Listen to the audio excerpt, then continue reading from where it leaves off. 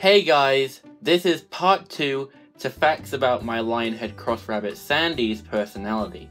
Number 1, Sandy does not like being picked up. This was established by the previous owners right away. We wouldn't pick her up without reason. It's really just for the vet. Not all rabbits are like this. Some rabbits are trained from an early age to be picked up. Number 2, she has a thing for sofas. She usually goes on the sofa every day. Typically in the evening, but sometimes early in the morning. Often for her to go on the sofa earlier in the day, as in the daytime, someone has to be on the sofa first. While most rabbits would probably choose sofas, I could be wrong with this, but I don't think every rabbit goes on the sofa every day the way she does. She goes on the sofa every day. She always makes it clear that she's interested in our food by trying to eat it, but she eventually gives up and accepts it. An example of this would be when we were watching a movie about plants and Sandy kept running around the sofa because we had popcorn nearby, but she eventually gave up, or in the footage right now where she is visibly interested in a cinnamon roll. The sofa is where all these food situations take place. Number 3. Sandy is vocal.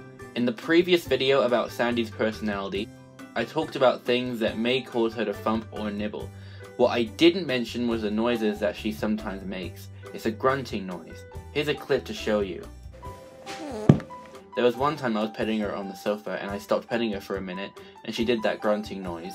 She does it when she's annoyed. Number 4. She usually only stays in the front room of my house, as the kitchen has plants which are poisonous to rabbits if consumed.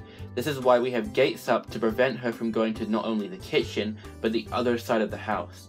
When she returned from her rabbit sitter's house after 6 weeks, she was so confused that she peed on all the beds. We have had to extend the gate so that she can't get past it. Number 5. Sandy is basically cageless.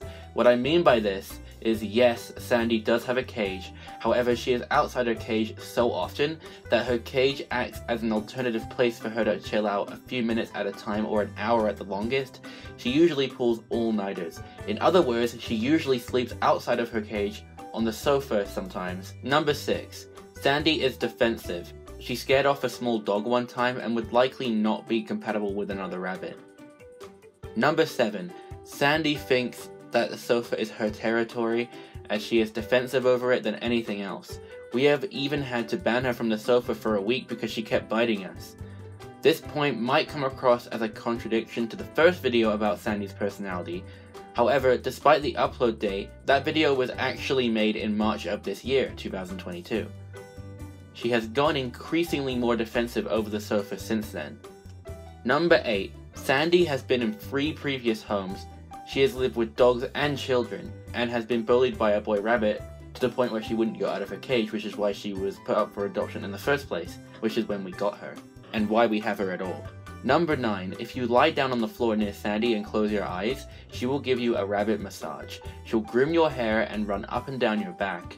You can feel her tiny paws when she goes on your back. Thank you for watching this video, and bye!